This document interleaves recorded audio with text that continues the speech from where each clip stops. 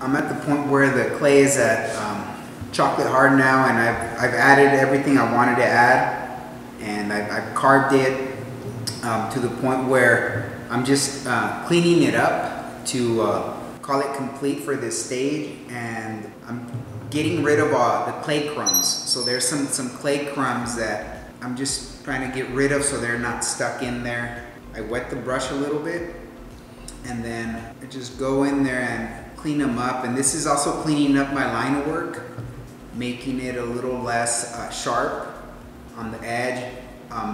Also making the surface of the clay body look a little less rough, because the sand comes up when I carve. So I'm just making it smooth in some spots and then cleaning it up. So I do that all the way around until I'm pretty content with the way it looks. Get rid of any sharp lines, because those won't go away if there's any sharp lines. I also rub with my fingers and make sure that there's no scratches that I don't like, any scratches that demand a lot of attention, where I don't want that attention. Once I'm done doing this, in order for this to dry slowly, I like to dry things slowly. Even though it's a small scale sculpture, I did add some things later on in the drying process. So what I do is I loosely cover it.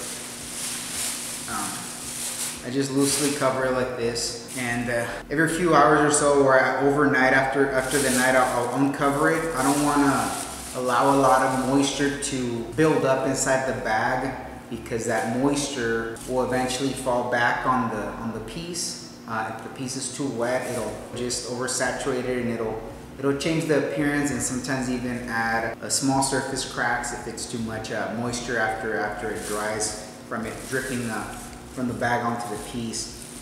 So just loosely leave it like this, and eventually it'll get to a stage known as bone dry. It'll start looking dry. It'll start looking dry on the edges where it's thinner, and then eventually it'll all look bone dry, and then it's ready to be fired. I'll be able to touch it, and it won't be cold to touch. That tells me that most of the water is evaporated, and then I'll evaporate whatever water is left in the kiln during the bisque firing. So I hope you enjoyed this process, and I'll look forward to seeing how this turns out. This has been fired, and it's now bisque fired. I'm gonna get it ready to glaze it. What I wanna make sure is that my hands are clean, and that I don't have any type of lotion in my hands, or I didn't just eat a sandwich and have oils or chips. I wanna make sure that my hands are free of any type of oil, because if I touch this piece, it'll absorb the oil, and the oil will act as a resist and prevent the glaze from being absorbed. And then you'll have spots and inconsistencies, and we want to eliminate those variables by making sure that our hands are clean. So I wash them with soap. I don't have any type of oil on my hands anymore. This is fresh out of the kiln. It has a little some clay crumbs in some areas, so I'm gonna get rid of some of those clay crumbs by just using the needle tool and just kind of taking off whatever pieces of clay or now ceramics. Once something is fired, it goes from being clay to being ceramics after the bisque fire. So I take the little crumbs of ceramic off the surface, and I'm just kind of cleaning it off here, making sure that there's nothing that it's just gonna keep the glaze from going into the grooves like I want it to. I'm gonna do a basic staining technique with underglazes. I'm gonna do a few layers of underglaze, and then I'm gonna put a clear glaze over those layers. So I'm just making sure again that all these little things are not in the grooves. Then after that, there's also dust on there, like clay ceramic dust. So I get a very clean sponge, and I'm gonna wipe it off, getting rid of that dust. It will also act as a form of resist, and it'll keep the glaze from going on this consistently. Make sure all the inside there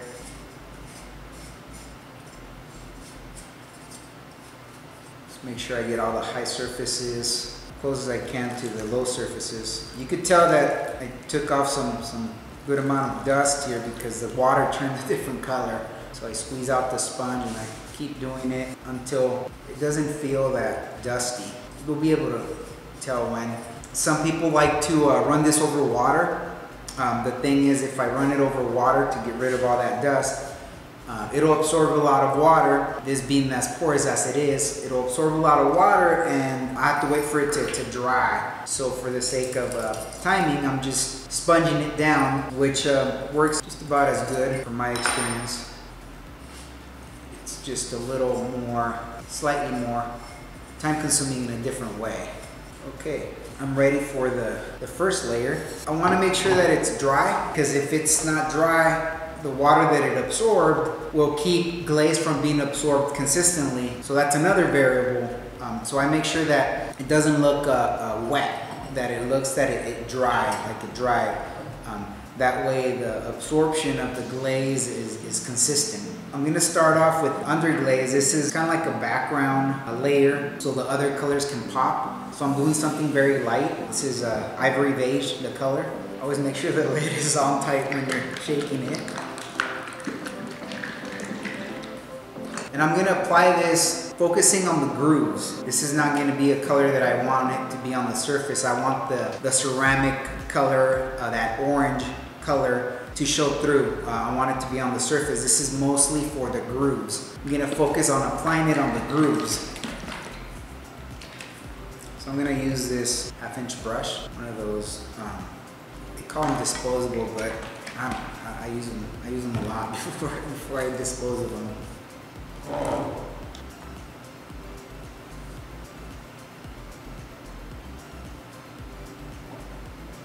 And I don't have to be so perfect with this because I'm gonna rub it off with sponge it off, kind of like a rubbing to make the surface pop up in a different way and create that contrast. I'm not being super careful at this point.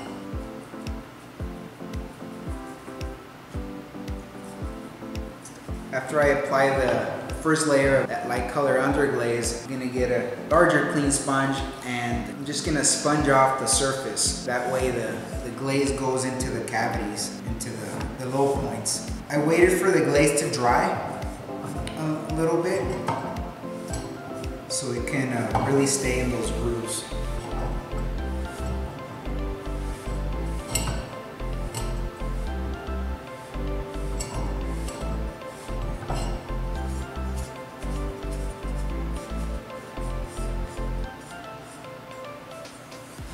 Focusing on not just the line work, but also the surface, how I want that surface to be as close as possible to the clay body's color once it gets fired. And I'm not gonna be all concerned about, oh, I didn't get that one little spot, or I missed this tiny spot.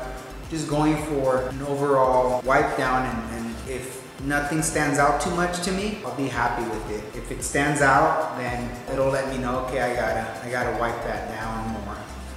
So it's just preference as to what you want your surface to be. Since I'm gonna layer a lot of glazes, well, not a lot, but I'm gonna layer about 3 colors, that they will blend when I'm rubbing them as mixing, but whatever the surface appears to the eye, that will be what turns out, because these are underglazes, so they're very consistent as in what I'll be getting once it's fired. It'll look like that once it comes out of the firing.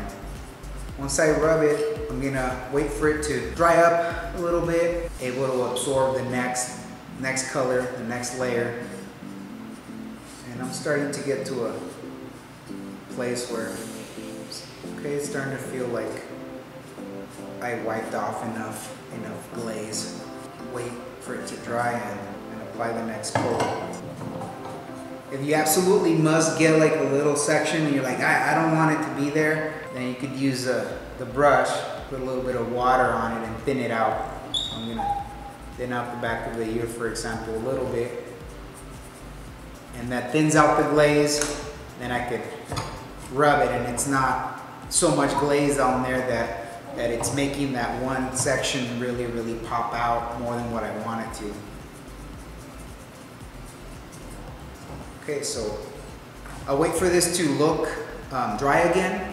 Once it looks dry again, I could apply the next coat. Right now you can tell that it looks a little bit saturated with water, so it looks a little on the darker side of the tone of the ceramics, but I'll wait for that to look dry again and then do the next coat.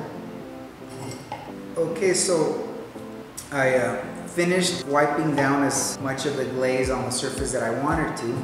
I allowed it to dry up, that way it gets the next layer of glaze. And make sure that my brushes are very clean. And I'm gonna go with a yellow. This one's called deep yellow. Sometimes the glaze looks slightly different than what it'll look like before it's fired. It'll shift a little bit, but it's just the nature of minerals that are used to get the color and the sometimes stains. Make sure that it's well covered. I'm gonna shake it up.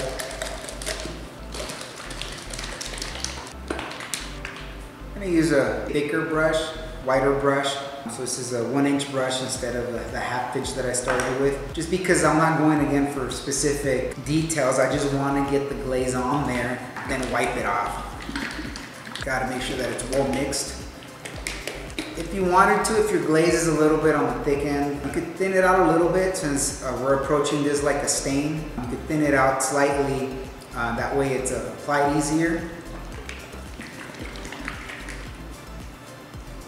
So this one is slightly on the thicker side, so I'm just gonna put some on here. And get some clean water. I have my dirty water and then the clean water here. And I just add a little bit of water. Doesn't take much to thin it out.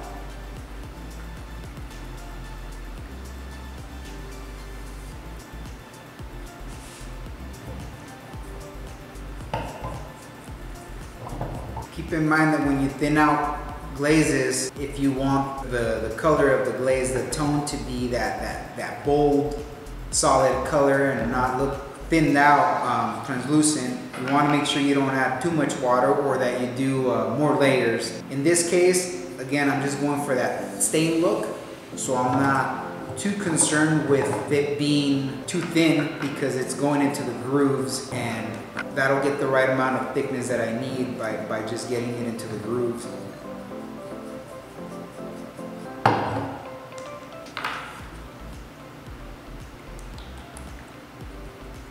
The cool thing about underglazes is that you could approach them almost like acrylic. And I say almost because it's definitely not like acrylic, but you could mix colors and make your own colors by mixing underglazes.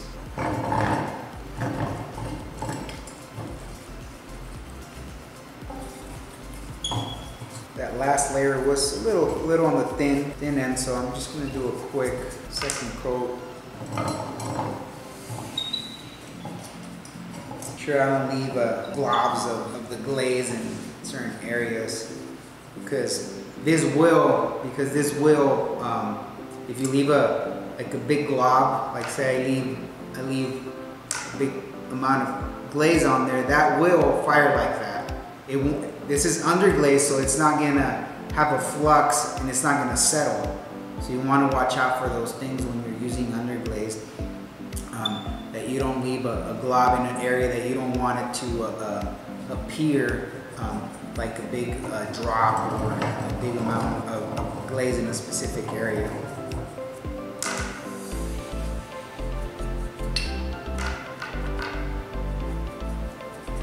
One thing you don't want to do is glaze the bottom. This is underglaze, so technically I could glaze the bottom with this glaze, and the reason you don't glaze the bottom is because when glazes have a flux, they'll stick to the kiln shelf, and that's a horrible thing to happen because your kiln shelf will be ruined, and you have to fix it by grinding it, and it's just more tedious work that you have to do when you could have avoided it by just wiping down the bottom. And I'll focus that when I apply the last glaze, which is a clear glaze, to make it look slightly more vivid and wet, then the opaqueness that these underglazes will come out as. They'll be a matte, opaque, no shine. So that's why I'll apply a clear coat after. So I'm gonna do the same thing, just wipe this down. I have a lot of glaze here that I didn't use. I didn't cross-contaminate. This hasn't been mixed with any other color. The water that I was using is clean. So I could just bring back this glaze back into this container and save it. I like to just focus on saving glaze because everything adds up. So I'll do the same. I'll start wiping this down. Once it dries, I'll wipe it down and I'll be ready for the next coat. So after adding some more coats of different colors, I waited for it to be fully dried between each coat, and then on the next coat is the same thing. I waited for it to be fully dried before I put a clear glaze. This is an opaque gloss. It's not going to be on the too glossy end. I'm going to apply this with the brush. So I'll do that right now. After a few layers, I'm ready for the clear coat. I'm going to start off on the inside. The inside I didn't put any underglaze because I'm going to want it to be just the natural color of the clay body. I'm going to start off by putting a clear coat inside. This is low fire glaze, just clear. And I just start off by brushing it on. It's recommended that you put 3 coats because I don't want it to be super shiny, super glossy. I'm just going to make sure that my coats are even. I might just put 1 coat and that'll give me somewhat of an inconsistent look, but it's not to eat off of, so I'm okay with that. It's gonna look slightly wet, which will make the underglaze pop. The colors will look a lot brighter instead of just that opaque tone that they have, the matte look. So I'm just gonna do 1 coat, even though if you wanted to make this functional in a way that you're gonna eat off of it, you would do 3. Very important that it's completely dry. You don't want any type of moisture when you're applying this coat, so it could evenly absorb it. And also the underglazes, if they're wet, once you're putting the clear coat on, if they're wet, they're gonna start being smeared off. Underglazes do stick pretty well, but they have to be dry for them to not be smeared off when I'm brushing on the clear coat. I don't want my brush too loaded, so what I do is, if the brush is too loaded, then it's gonna get really messy.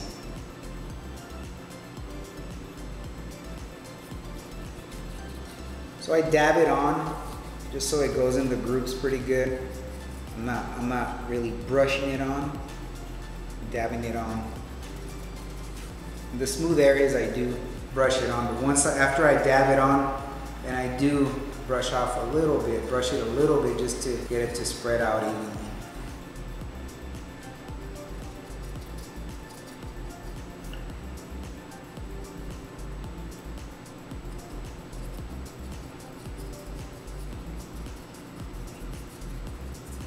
I'm gonna cover the whole thing.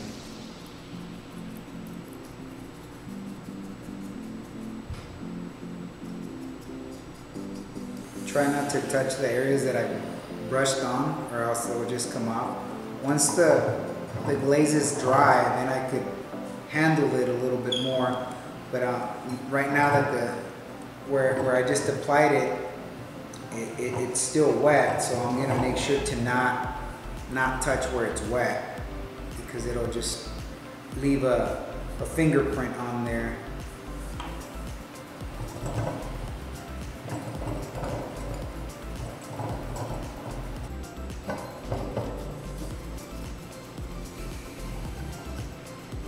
For the smaller areas, I'll use a smaller brush just so I can get into these smaller grooves here. And notice I missed some spots inside. I'll just come back and retouch those. Once the glaze dries, you could begin to see wherever there's no white, obviously it's where I missed. So I'll just come back and dab a little bit of glaze on there.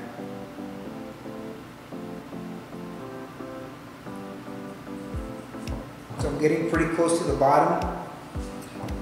And I'm gonna make sure that once I'm pretty happy with how I applied the glaze, and now that I could handle it from up top here, because it's dry, that I make sure that any glaze on the bottom gets wiped off, because that will stick to the kiln shelf.